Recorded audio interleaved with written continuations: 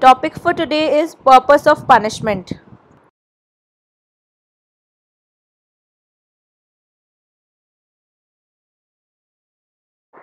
Ascertain the effects of specific and general deterrence, incapacitation, rehabilitation, retribution, and restitution.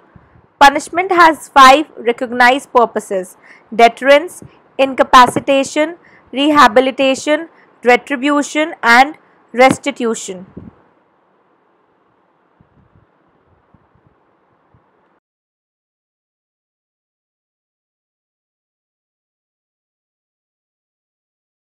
Specific and general deterrence. So, deterrence prevents future crime by frightening the defendant or the public.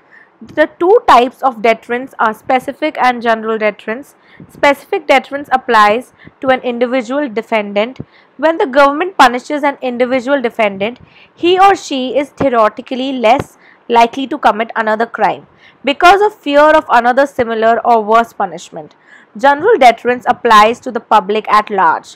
When the public learns of an individual defendant's punishment, the public is theoretically less likely to commit a crime because of fear of the punishment the defendant experienced.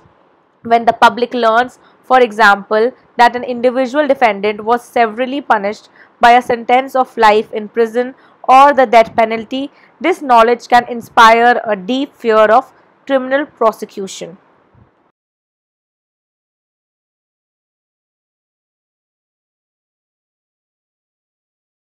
Incapacitation. So, incapacitation prevents future crime by removing the defendant from society.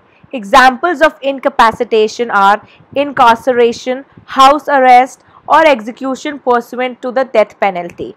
Rehabilitation. Rehabilitation prevents future crime by altering a defendant's behavior. Examples of rehabilitations include educational and vocational programs, treatment center placement, and counseling. The court can combine rehabilitation with incarceration or with probation or parole. In some states, for example, non-violent drug offenders must participate in rehabilitation in combination with probation rather than submitting to incarceration.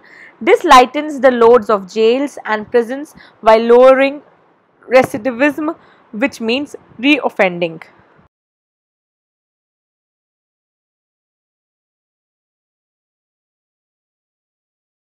Retribution. So, retribution prevents future crime by removing the desire for personal avengement in the form of assault, battery, and criminal homicide, for example, against the defendant. When victims or society discover that the defendant has been adequately punished for a crime, they achieve a certain satisfaction that our criminal procedure is working effectively, which enhances faith in law enforcement and our government. Restitution. Restitution prevents future crime by punishing the defendant financially.